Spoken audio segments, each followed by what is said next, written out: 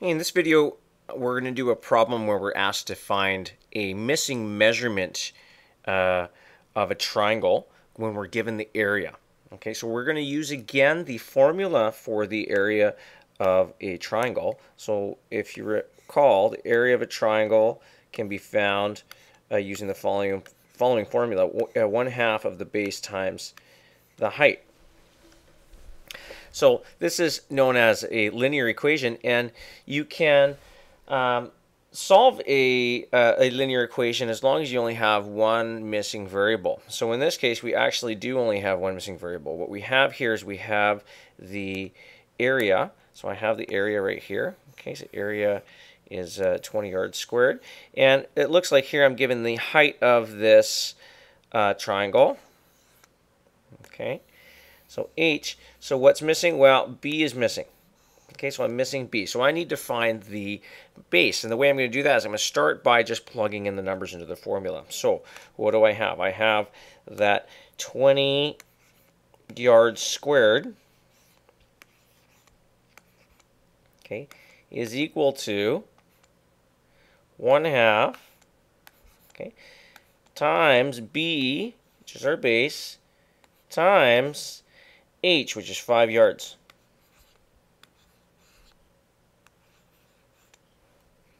Okay. So right here now I have an equation with one unknown. And I'm going to go about solving that equation. Okay, so what I have to do is I have to try to get B alone on the right-hand side here. So I have the right-hand side, I have 1/2 times B times 5. And I can get rid of some of these things on the right-hand side by using inverse operations. I have multiplication by 5 here. So to cancel out multiplication by 5, what I can do is I can divide by 5. And I can do that by just using the fraction line. So I'm going to use that on the right-hand side and divide the entire right-hand side by 5 yards. But it's very important to keep the equation balanced that I do this to the other side as well. Otherwise, I'm actually changing the equation, and I don't want to do that. So I have to divide the left-hand side also by 5 yards. Okay, I'll extend the page here a little bit. Bring this up. So let's just simplify this. What happens? Well, what happens to the left-hand side here? The left-hand side I have 20 yards squared divided by 5 yards. 20 divided by 5 is 4. And if you remember, you recall your exponent laws here, I have yards squared divided by yards. I have an imaginary 1 here, a little imaginary 1 exponent. 2 minus 1 is 1. I'm going to subtract the exponent. So I'm just going to wind up with 4 yards here, 4 yards. Okay, so no more yards squared. And that is equal to 1/2 times B.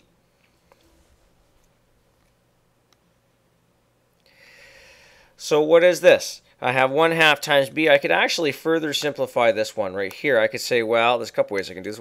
We're going to do it this way. I could say 4 yards is equal to, if I take a 1/2 B, that's the same thing as saying B over 2. Okay, B times 1 over 2. Okay, so what's happening to B in this case? How am I going to get rid of this 2 on the bottom? What is that? Well, that is division by 2. Right here, this is division by 2, right? Division by 2. And that should make sense because taking half of something is like saying divide by 2, right? If you want half of 16 is what? Half of 16 is 8. I'm dividing 16 by 2. So this is division by 2. So how am I going to get rid of that? I am going to multiply both sides by 2. So here we're going to go times 2 times 2. Okay, so this multiplication by 2 cancels out with that division by 2. And what am I left with? Well, let's simplify here. 2 times 4 is 8, so I have 8 yards is equal to B. So my missing dimension, the base of the triangle, is 8 yards.